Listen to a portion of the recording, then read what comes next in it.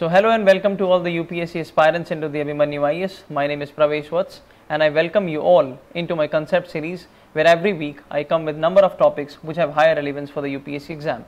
So today our topic is the theory of judicial restraint, which is an alternative of the judicial activism. We have studied about judicial review, PIL and number of things, but today we will study about the judicial restraint theory, which is very popular and the need of the hour for the Indian context. And those students who wants to join my Indian Polity module, they may see this chart and every information is available on this page. So let's see what this theory talks about. Theory of judicial restraint has come recently because of a number of reasons. So we will looking number of reasons कि क्या कारण है जिसकी वजह से हमें ज़रूरी है इस चीज़ को पढ़ना. So the prime reason is the judicial activism. And the judicial activism has come from the judicial review power of the Supreme as well as the High Courts in India.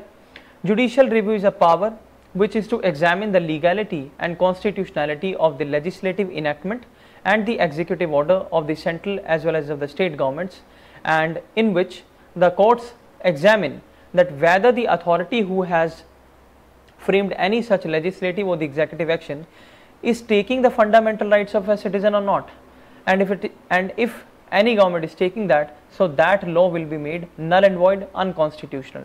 It also examines that the authority who is kind of having that kind of competency, क्या उसके पास ऐसी competency थी कि उसने ऐसा action लिया, so that will also become a matter of judicial review. So in the form of judicial review, after some time came the theory of judicial activism, which is called judicial decision making, and the idea was to fill the political or the legislative vacuum. In simple meaning, जहाँ जहाँ पर parliament या state legislature कानून नहीं बना पाती है because of multiple reasons, वहाँ पर judiciary take the idea of social engineering and judiciary comes into the picture and makes a kind of judicial law and recommends to the government to implement that. Judicial activism became too much popular in the umbrella of judicial review, but after some time when the judiciary was going to a large extent and was crossing its limit into the form of separation of powers under the Article 50, then came the idea of judicial restraint. And the person who gave this idea of judicial restraint is no one else but the Chief Justice of India, Shri K.G. Balakrishnan, in the year 2007. So one by one we'll be looking what it all about. So it is an alternative of judicial activism I just mentioned. The prime examples or the popular examples I can give is that on the pollution was a matter which was highly debatable by the central and the state governments. So what judiciary did, judiciary came into the picture and they said that we should form a kind of tribunal to deal with the environment matters, and that tribunal is called National Green Tribunal, formed, and that was a decision of the judiciary and implemented on the basis of the judicial recommendations. ऐसे ऐसे और काफ़ी मुद्दे हैं जिनमें judiciary ने अपने अपने अलग अलग जुडिशियल डिसीजन मेकिंग की है, but now we are seeing the diminishing role of the judiciary because of the criticism which our judiciary is getting in the form of crossing its limits, because it is considered as against the parliamentary form of government. India is a parliamentary form of government where the parliament is supreme, the reason being the parliament represents the popular sovereignty or the general will of the civil society. We provide them votes to represent us. We do not provide votes to the judiciary. So we can change the government, we cannot change the judiciary. So that makes more accountable and more transparent the parliament instead of judiciary, and that is why we have parliamentary form of government which is accountable and fulfilling the ideals of democracy. So judicial activism is an judicial restraint theory is an alternative of judicial activism. What judicial activism is, I mentioned. Then it was propounded by Chief Justice of India, Shri K.G. Balakrishnan, in the year 2007. It is based on the principles of non-interference and functional specialization.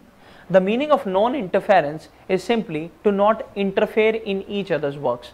What the work have been assigned to me, I should do my work only, I should not interfere in my companion or in my colleague's work. And this functional specialization is simply that I am functionally specialized in one particular field, so I should stay in that particular field. I should not try to influence someone's other field. These two ideas are very important if we study in the political science optional also, because in pol science optional also number of Western political thinkers have mentioned this, that if we abide by these two principles of non-interference and functional specialization, so this will lead to eudaimonia, or the ultimate happiness, or the wisdom in the society, right? So to continue with that same wisdom, we have to consider these two principles, especially in the context of our judiciary and the parliament. Then identify court as undemocratic, unelected and non-responsive. Obviously our courts are undemocratic, because in the democracy the election is an soul of the democracy, so they are not elected people. And non-responsive, judges are not responsible to us, but parliamentarians are responsible to us, because every 5 years they come to us to demand votes from us, but judges never come. They are the executive, they are kind of executive, though they are not executive, but they are kind of executive who are selected, who are appointed, who are not elected, right?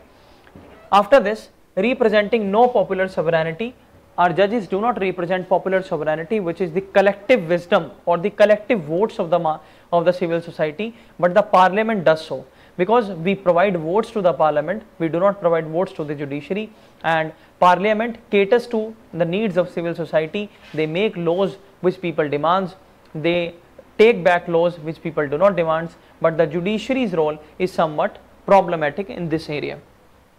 Against separation of power doctrine, we have a separation of power doctrine which is also propounded as basic structure doctrine principle in the famous Keswanand Bharati case 1973.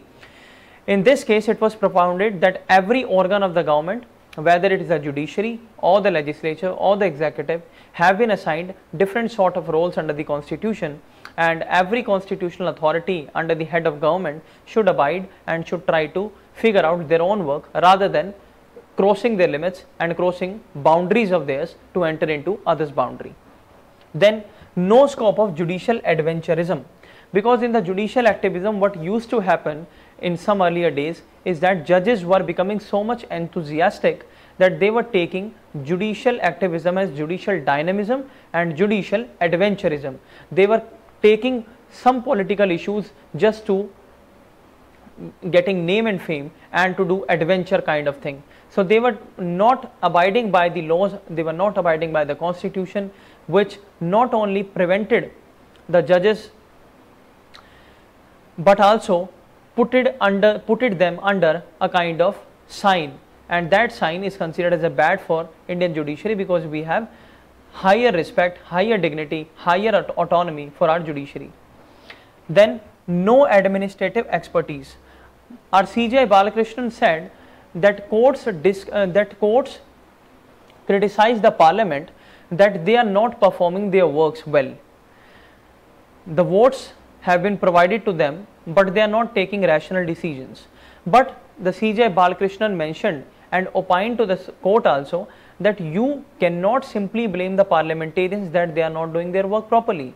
The same kind of blame and allegation can be on you also if we see number of pendency of cases into the court, whether it is the High Court, Supreme Court and subordinate courts, and obviously the prime reason is the lack of criminal justice system and pendency of appointments of the judges.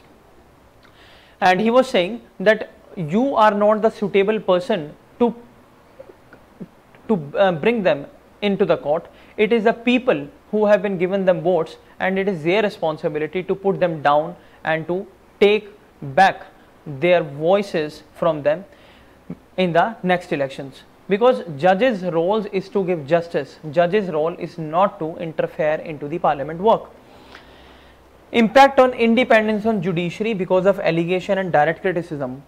Now what we are witnessing is that our judiciary, what was the picture in some earlier days, that judiciary was highly respected and judiciary was considered as a temple of Indian democracy, not the parliament.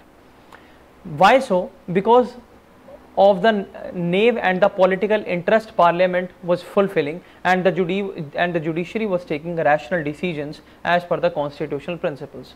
But after the passage of time, what we are seeing is the digressing and the degenerating role of the Indian judiciary, that when they are taking decisions in affiliation to the executive government sometimes, and getting political motivated sometimes, and third reason is pre-retirement benefits to pre-retirement judgments to post-retirement benefits. All these are the major reasons because of which our judges are also getting criticized these days, and that puts a dent on the independence of judiciary, because in the constitution it is mentioned under different articles that we have to maintain the sacredness and the sovereignty of our Indian judiciary. So the CJI Balakrishnan cautioned the judicial system of India that you should refrain from entering into executive and the legislative works. The reason you will enter, so not only the people but also the parliament will ask you number of questions which will be difficult for the judiciary to answer in an appropriate manner.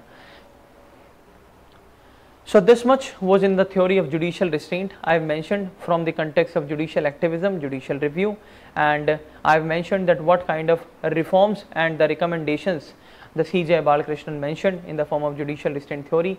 And it is very important and highly important to understand these two principles of functional specialization and non-interference to not only create trust into the government but also to maintain a healthy country and a democratic and republic country in India.